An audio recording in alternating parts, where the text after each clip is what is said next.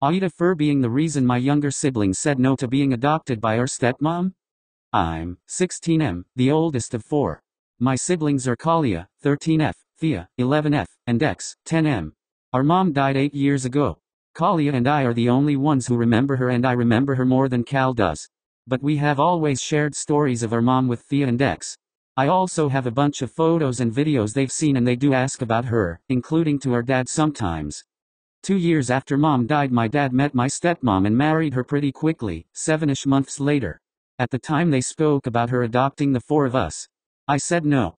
There was some debate between them and they decided to hold off until she could adopt all 4 of us. She was still new to me, so I found it incredibly weird to have someone offer to adopt me 5 months after I met them, and especially when she and my dad were both aware that I remembered mom. None of my siblings have ever called our stepmom mom. Thea and Dex call her by a nickname and Calia calls her by her name like me. But my siblings consider her a parent while I consider her more my dad's wife.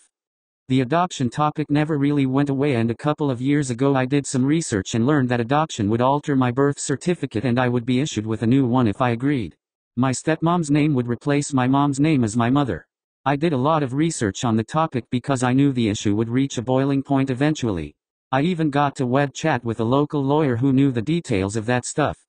A couple of months ago my siblings asked me why I mentioned downsides to being adopted, and I told them stepmom's name would replace mom's on our birth certificates and I did not want her to replace mom on mine. I showed them what I found. Calia understood and Thea and Dex got it when we put it into more kid-friendly terms. My dad and stepmom brought up the adoption again last week, and dad said it would be the last time or they would proceed with her adopting my siblings. I said my answer remained no and gave them a very detailed speech on why. My stepmom said I could always frame my original birth certificate if that would make it better and people would see it, but I would still be adopted and be her son. I said no. When they did go to my siblings they all said no, and all said they didn't realize mom's name would be erased and they didn't want that. My dad and stepmom tried to coax them out of their no, but they all said they didn't want it, and Calia said they only ever said yes because they felt like they should, not because they really wanted to be adopted. My dad was furious with me and said it was all my fault and I had made them change their minds. He said I robbed them of the security adoption would provide and effectively made sure they would never truly see our stepmom as mom after such a big line in the sand was drawn. AITA? This one took a lot to find. Please like and subscribe as I continue to fight the oppressors of full stories that leaves us with cliffhangers.